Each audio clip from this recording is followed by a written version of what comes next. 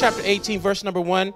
As we gather today, I am well aware of all the things that are happening in the world, the things that continue to cause so many of us great conflict and turmoil, the things happening in our society, the things happening in our families, the things happening in our communities. And yet I also am reminded that we are a people who constantly can hold on to God's unchanging hand and know that the weapons that we are being asked to employ on behalf of the kingdom and work of God, how many of you know they always have the power to defeat every enemy? Amen. Every enemy outside of you, every enemy within you, and every enemy beyond you, that the power of God is still alive and at work. And so this passage of scripture is one that I was brought to as I was thinking about us moving into the season of Advent, which is starting next week, and the kind of transitions that we are about to make in the last 30, 40 days of the year. And as we approach the arrival of Jesus through the Christmas liturgical practices, I am aware that there are often some bumps in the road that we're going to have to endure. And I find this passage to be so important given everything that's happening. And it is the Lucan account of what is called the parable of the widow and the unjust judge. It is this opportunity for us to learn through Jesus' storytelling expertise the ways in which God constantly delivers victory and strength to the people of God as we work through our journey here on earth. And if you're like me, I love to know when the Parusio is happening, when we can just go on and be in heaven and not have to deal with all the foolishness down here. How many of y'all looking forward to that day? Amen. We used to sing a song back in the day, when we all get to heaven, what a day of rejoicing that would be. When we all see Jesus, we will sing and shout the victory. But I'm one of these folks who also believe we ain't got to wait until the battle is over. We don't have to wait till we get to heaven to experience a little bit of this here on earth. And yet, at times, it seems like heaven is delayed. You ever had a moment in your life where you feel like, God, trouble is present and deliverance is delayed? Well, I do believe that Jesus is well aware of the challenge of delays, the challenge of what do we do when the time clock and the calendar does not mesh with our calendar, our pace. And here we find Jesus speaking to his disciples, people who were following Jesus, who were trying to figure out who Jesus really was, trying to understand what it meant to follow Jesus. Jesus speaks to them in this way. Luke chapter 18, verse number 1. Hopefully it's on the screen really soon here. But trust me, I'm reading from the New Revised Standard Version, and the scripture says this: Then Jesus told them a parable about their need to pray always and not to lose heart. And Jesus said, in a certain city there was a judge who neither feared God nor had respect for people. And in that city there was a widow who kept coming to the judge, saying, grant me justice against my opponent. For a while the judge refused, but later the judge said to himself, though I have no fear of God and no respect for anyone, yet because this widow keeps bothering me, I will grant her justice, so that she may not wear me out by continually coming. Amen. I'm just going to keep reading. And the Lord said, listen to what the unjust judge says. And will not God grant justice to his chosen ones who cry to him day and night? Will God delay long in helping them? I tell you, God will quickly grant justice to them, and yet, when the Son of Man comes, will he find faith on earth? It's the word of God for us, the people of God. Let us say thanks be to God. I'm going to speak from the topic for a few moments. Before I let go. Before I let go. Let's pray. God, we want to say thank you, Lord, for the word of God that has been read for the people of God. We ask you to hide this word in our hearts so we will not sin against you. And please send the anointing that makes preaching and teaching easy. May it rest upon me and even the hearers of your word. And we'll say thank you, Lord. In Jesus' name we pray. Let the people of the way say amen. Now, one of our most difficult tasks as followers of Jesus will be to stay the course, to walk the path of righteousness, to walk the path of right belief, to walk the path of right action, to walk the path of persistence, particularly when the road curves and bends in ways we did not anticipate. If the COVID-19 pandemic has taught us anything, it has brought into sharp clarity the fragility of life. That life, even with all of our plans, can be radically interrupted with things we did not plan for. And if the events of the past week have taught us nothing else, it has reminded us that our lives as black folks, indigenous folk, queer and trans folks, even among the rich and the poor, none of us are exempt from the struggles of life.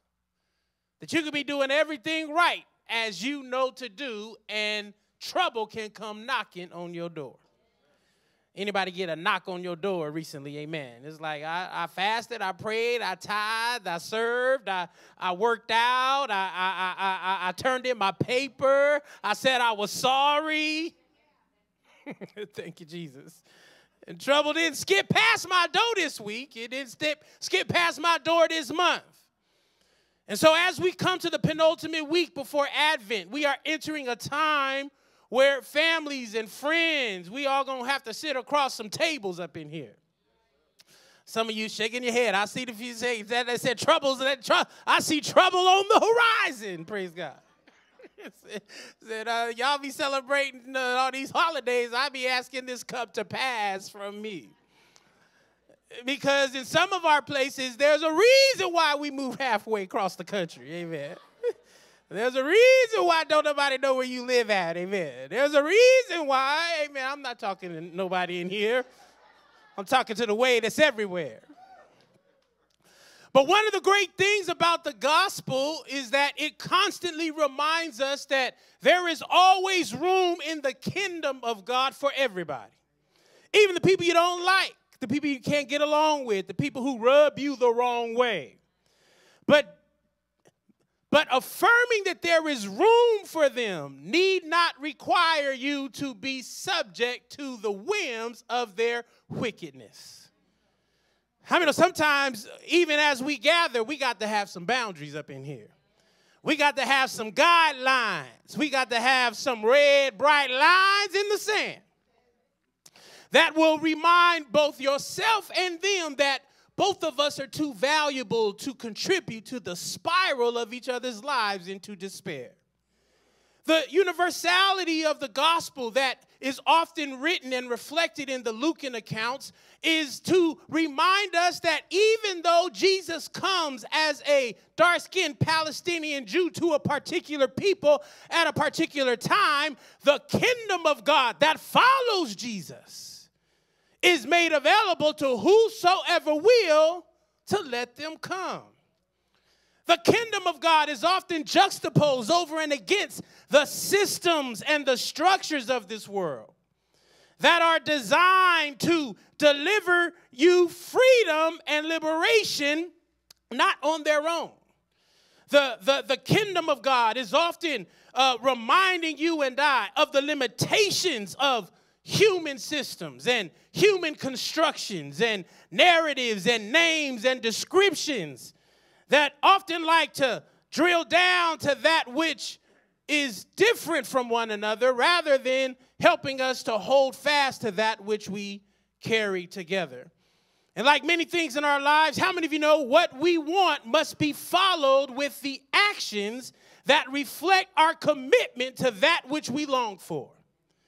If we want community, how many of you know you have to lean into community? If you want healing, you have to lean into healing. If you want healthy families and relationships, you got to lean into healthy families and relationships.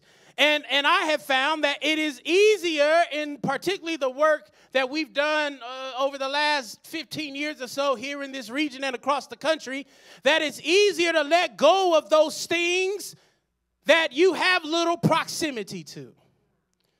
It's easy to walk away from certain kinds of folks if you don't know their names, if you don't know their struggle. It's easy to throw in the towel on certain projects when you have not put any work on it. Amen. If you ain't put 5 on it, it's easy to just, say, I don't have no investment in this thing. But how many of you know that there are some things that we have invested in that we must be willing to fight for? There are some things in our lives that you and I must not be willing to walk away from. And I want you to know that there will be moments in your life where you will have an internal impulse, an internal catalyst, something that will not allow you to let go of God's promise, to let go of God's expectation, to let go of what God is doing even away from your view. Because how many of you know sometimes the best work that God does is in the nighttime? It's when all the lights are off. It's when you done laid it down to sleep. It's when you done all you can. God says, thank you. I was waiting for you just to take a step back and give me some room to do a miracle. Do I have any miracles walking up in here? A few times in your life where you know if it had not been for God. Ooh, Jesus, my God. And so I want you to know that there's something inside you, child of God. There's something inside you that is more than a fleeting feeling or a passing thought. And in this story, you and I get an opportunity to see what it looks like when you have conviction of principle versus an assignment grounded in power. You have a positionally powerful man, a judge, and he is being engaged by a socially vulnerable woman who is a widow. This judge has no regard for God, and he does not see that there is a power that is greater than his own. Be careful, child of God, when you get so confident in your own power, in your own position, in your own degrees, in your own money, in your own whatever, that you lose out in your regard for a power that's greater than yourself. I found out those moments when I kind of start to feel myself, I'd be like, McBride, you kind of all right. God knows how to pull a rug from up underneath you, and you be on your back, and you be looking up to God, and then you get reminded. Amen. I thought I could see everything while I was standing up, but now I'm on my back, praise God, and I realize that there is a power that's greater than me. Child of God, you must always remind yourself that no matter what human being or system you stand in front of, there is a power that is greater than them.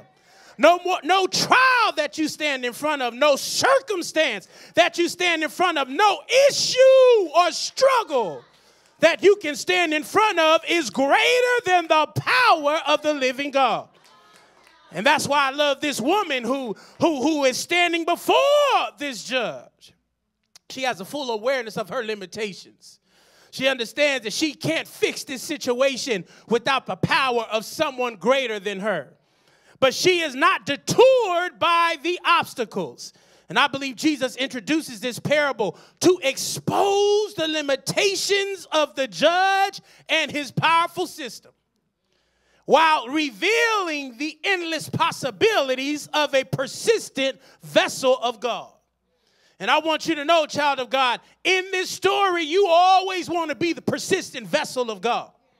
In this story, you always want to be the one who can be assured that no matter who is in the position I am appealing to, I will not let go.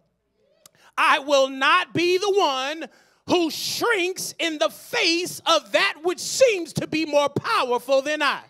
It could be the boss on your job. It could be the professor at your university. It could be the doctor in the sick room. It could be the lawyer in the courtroom. It could be the mayor, the governor, the president, the ambassador. It could be the chancellor. But you must make sure in your mind that you can say to yourself, I will not let go of that which is inside of me, causing me to remain persistent. And in this story, identify with the persistent vessel of God. I mean, I wonder in your own story, who do you identify with the most? Who do you naturally gravitate to on a daily basis? Dr. King, he says it like this, that I choose to identify with the underprivileged. I choose to identify with the poor. I choose to give my life for the hungry. If it means dying for them, I'm going that way. Because I heard a voice saying, do something for others. Some of us, amen, are the others that God is talking about.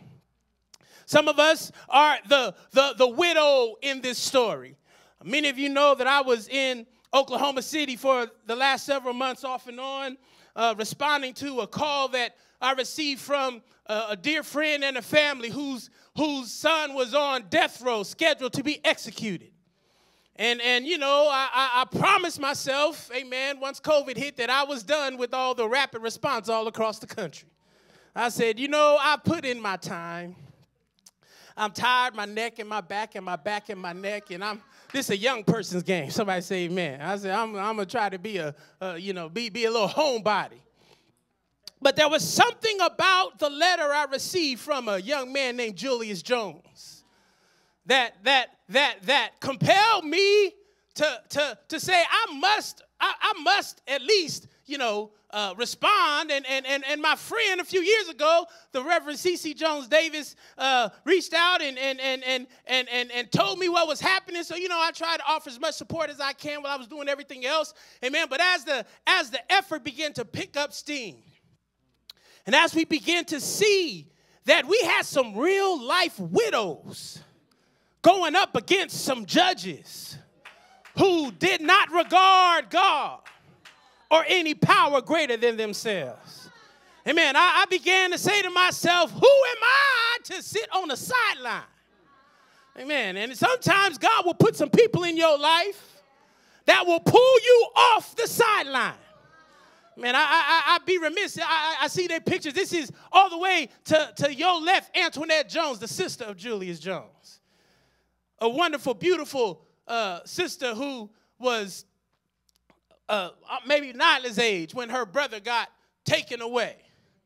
And she, all her life, the last 20 years, has been having to shout from the mountaintops that her brother was with her the night this crime happened. But no one would believe her, because she was a black little girl in Oklahoma, and they questioned her integrity. You had a mother in the middle, Mama Jones, we call her, a church woman who was also at home.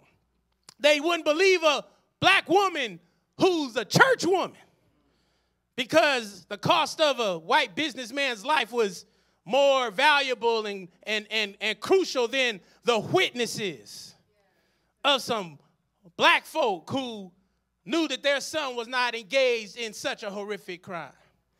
Then you have Reverend C.C. Jones Davis, someone who's not from Oklahoma, who just happened to be in Oklahoma 2018 and heard about this case through a documentary.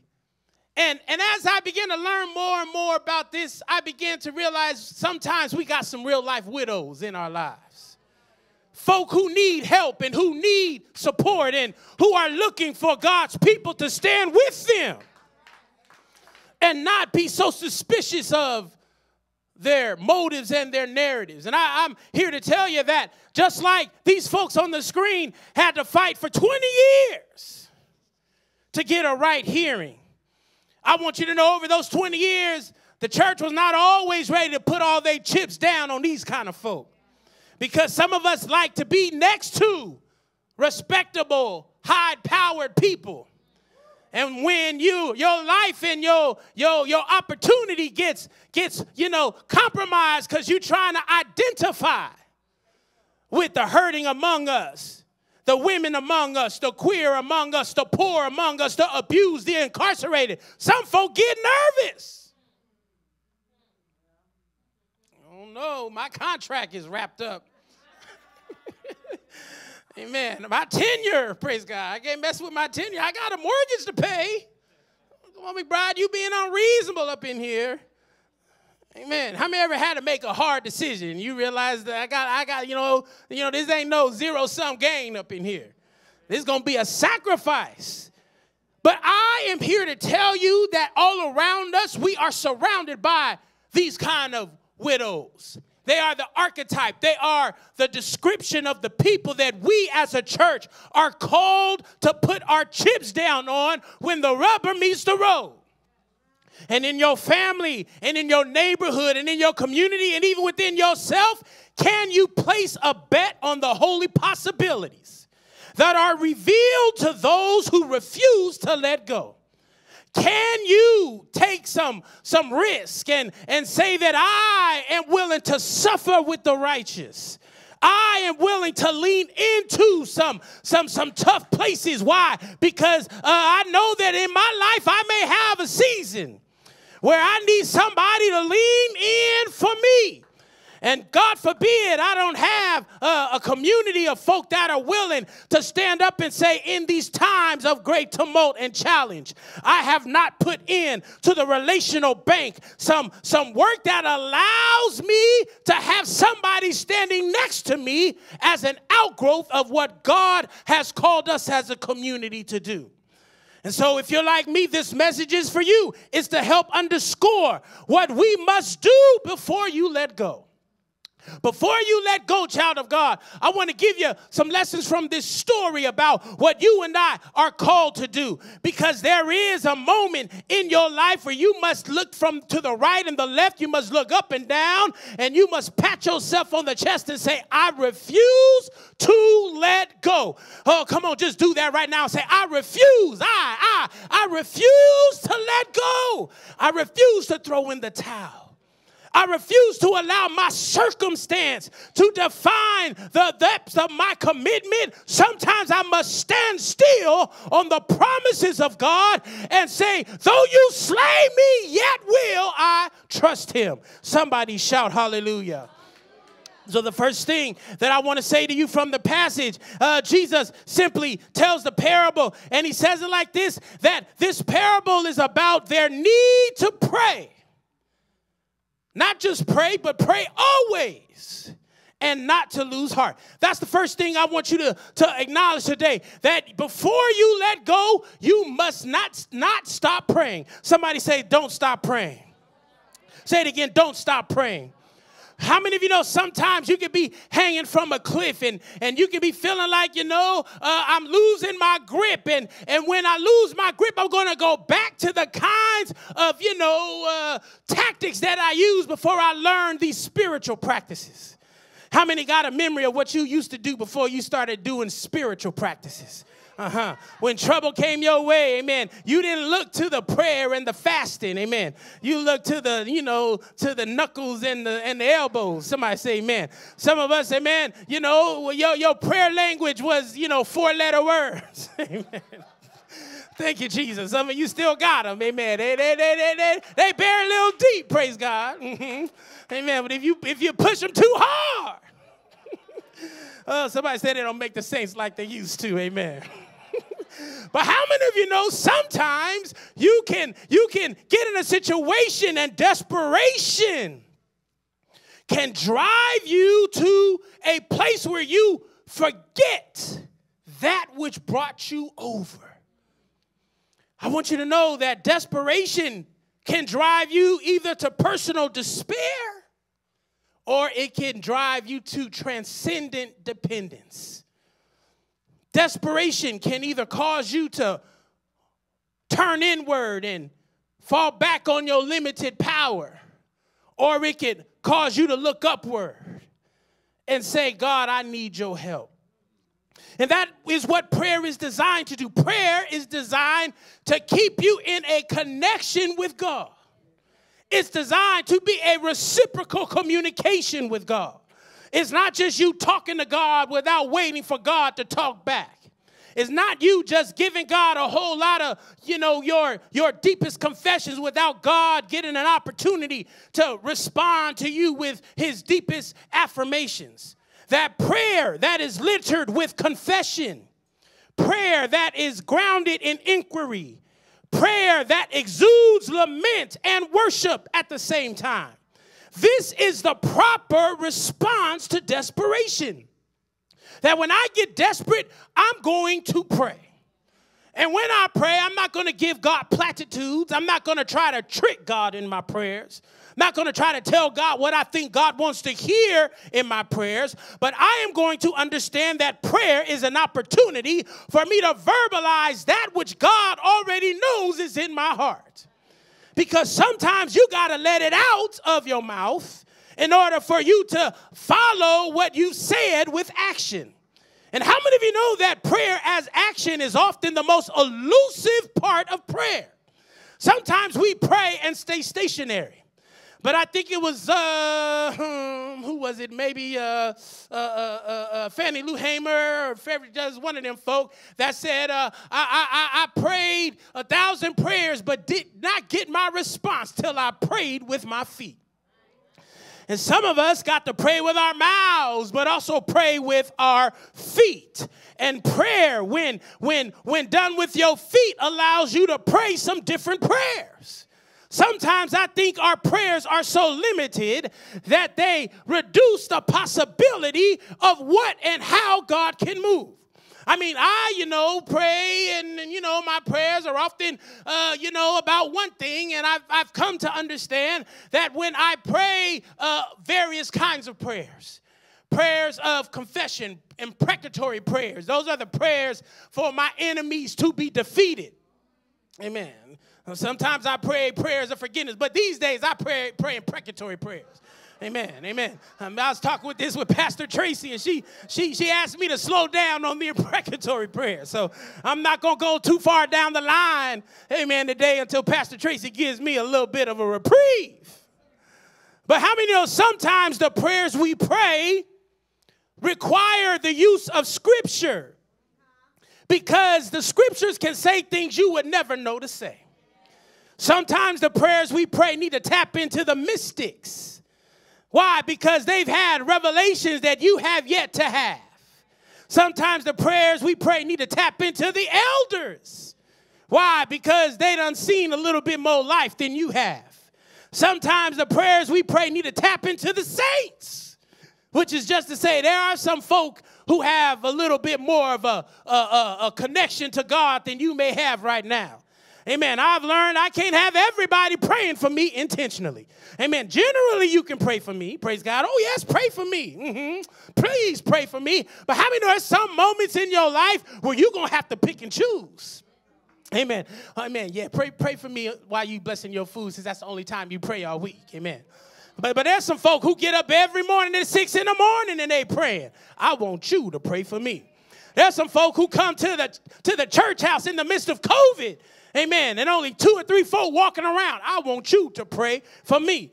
There's some folk who pray through the midnight hour and they're calling out to God on behalf of those who are in need. How many of you know those are the people we want to pray for us? And I believe that our prayers must change in order to meet the season of challenge or triumph we are enduring. And I believe that desperation, when it kicks in, it gives you and I the opportunity to start praying some different prayers. Whatever you do, child of God, don't stop praying. That's the first thing you must do before you let go. You say, have I prayed my last prayer yet? I can't let go if I'm still praying for this thing. I'm still calling out to God for this thing. The question then is, how must your prayers change in order to meet the season of challenge you're enduring? And where do you turn when desperation kicks in? The second thing that I want you to know this text is teaching us is that we must be clear about our adversaries. Be clear about your adversary. Scripture says, amen, that this judge, he did not fear God nor had respect for anyone. And sometimes we don't realize that it is very difficult to defeat a devil you can't name. Sometimes it's hard. Whenever those folk filled with demons came to Jesus, Jesus would always ask them a question. What is your name? Amen. Because sometimes you got to name the power, the adversary, the enemy that requires defeat in your life. Sometimes it's important to have some specificity up in here. Walter Wink says that some things must be exposed before they can be disarmed. And some people in our lives have perfected the process of death rather than the pathway to life. That there are systems in this world that have mastered the art of suffering while scoffing at the science of reprieve. While we were in Oklahoma City, we watched how the state prepared itself to execute someone. That some 30 days or 6 weeks before the execution, they would put a person on death watch. And they would have an execution chamber at the end of the hallway and have cells, 6 to 8 cells on the way to the execution chamber. And they would put the individual in one cell, and every week closer to execution, they would move the person from one cell closer to the execution chamber. They would leave the lights on to make sure that they could monitor this person 24 hours a day, so this person would not take their own life. That in the state of Oklahoma, and dare I say in the United States, we have perfected the art of death and suffering. And some of this has been internalized even within our own selves. How many know it's easier for us to kill one another than it is for us to heal one another? It's easier for us to hold grudges than it is for us to let things go. But I'm here to tell you that there is a way forward where you and I must have a persistence for life that is much more determined than the engines of death. That's why naming your adversary requires a particular strategy to defeat your adversary. You hear me say it through the years that there are 3 kinds of enemies we must defeat. The enemy within us, the enemy around us, and the enemy beyond us. The enemy within us is our flesh. It's our desires. It's those things that continually war against our soul. But how many know that's a different enemy than the enemy around us, which is social sin and injustice? Amen. And then you got the enemy beyond you, which is the devil and all the devil's business. I want you to know that each one of these enemies require a certain kind of toolkit that you can't just acquire without, as the scripture says, some prayer and some fasting. That some of these tools require you and I to employ some different kind of spiritual practices. And that when you are dealing with trauma, you don't need more violence to cure trauma. You need some healing and some love. Lord, help me in here. When you're dealing with injustice, you don't need more injustice to get the situation fixed. You need to find some folk who are some freedom fighters, some folk who understand how the system works and have some integrity and some passion to right some wrongs. When you are dealing with violence, you don't need to get bigger guns. No, you need to perfect the art of making peace with one another. You need to perfect the art of being able, as the scripture says, to turn away wrath with soft answers. I'm here to tell you that there are some moments where you got to name the devil that's staring you in your face, so you can defeat the devil whenever the devil shows up. There are some times where you need to look in yourself and say, I will not be defeated by this adversary within me. I'm not going to deny that I got struggles, but I am going to acknowledge that I got a God that is greater. I feel a little preachy in here today. I know we ain't been together for a while, but y'all still remember how we get down at the way. You ought to give your neighbor a fake high five and tell him, my God is still greater. I want you to know, child of God, that there is a moment in your life where you got to tell the devil that you will not win in my life. You won't win in my community. You won't win in my mind. Oh, God. And so the last thing that I need to say to some of us is that before you let go, that you better hold on to your faith. Verse number 8, it says it like this: and yet when the Son of Man comes, and yet when the Son of Man comes, and yet when the Son of Man comes, will he find faith on the earth? The most important word in that verse is when. Somebody holler when. The old saints used to say, he may not come when you want him, but he's always on time. I wonder, is there anybody in here who understands that it ain't nothing but a matter of when? That God will show up when he gets ready. And our job is to make sure that when God shows up, that he can find some faith in the earth. I love my sister Antoinette that I met in Oklahoma City. I used to ask her the last few months, Sister Nett, how are you feeling? On the days that seem so dark, she would say, I just got some peace. I'm just going to remain peaceful. I got to be honest that the preacher man was walking around a little nervous. I was confessing, Lord, I believe. Help my unbelief. Sometimes I had to acknowledge both things at the same time. But there was a widow named Antoinette. There was a widow named Mama Jones. There was a widow named Reverend C.C. Jones Davis. And I can recall the day before the execution was scheduled, we drove down to the prison for their last family visit. It was the most excruciating journey I've ever had to make. How do you drive a mother and a sister, a father and a brother, to go see their loved one day before they're getting ready to die? But I'm here to tell you that there was something inside Sister Antoinette while she was in there visiting with her brother, while the clock was still ticking, going down to a certain death.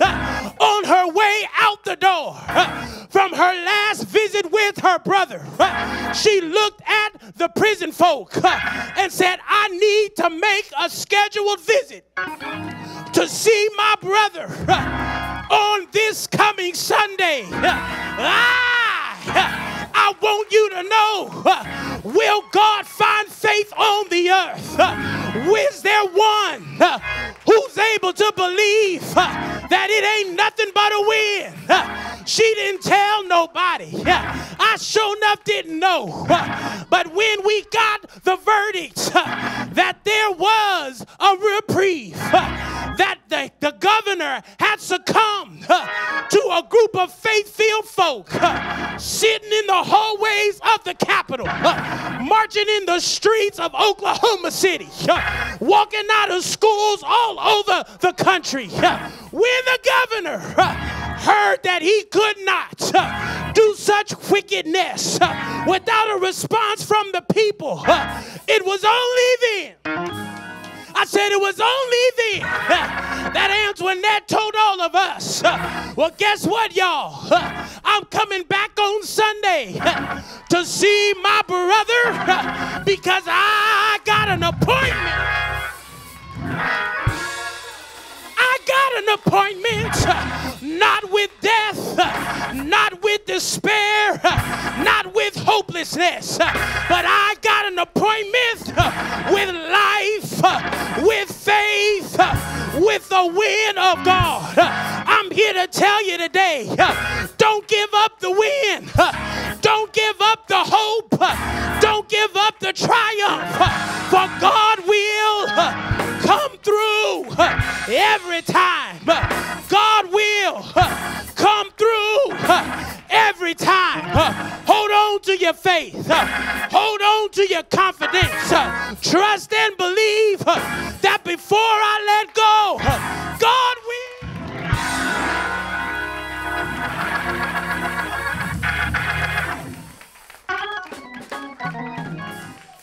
God will show up.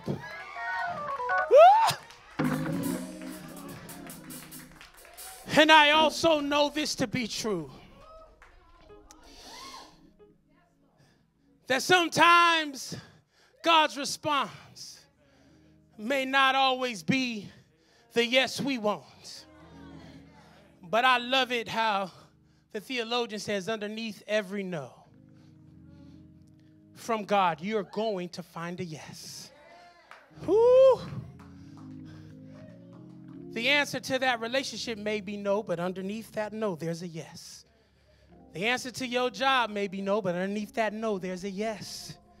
The answer to your struggle may be no, but underneath that no, that is what it means to hold on to your faith. It means like the children, the three Hebrew boys in the fiery furnace. They were told, bow down or you gonna die. One of them stood up. I'm sure it was the bad Negro of the group. Abednego stood up and said, we're not going to bow to your image because the God we serve is able. Somebody say able. That was just him saying when God gets ready, God's going to do something. But then I love this part. He said, and if he chooses not to, I'm still not bowing. You ought to tell your neighbor, I can't bow. I'm not built to bow. I'm built to shake. I'm built to have a little worry. But something on the inside of me just won't let me let go. Oh, come on, stand with me, everybody. I don't know if you remember the song, Lauren says, my hiding place, my safe refuge, my treasure, Lord, you are my friend and King, anointed, most holy. Lift those hands, everybody. My hiding place, say, my hiding place, my safe refuge, my treasure,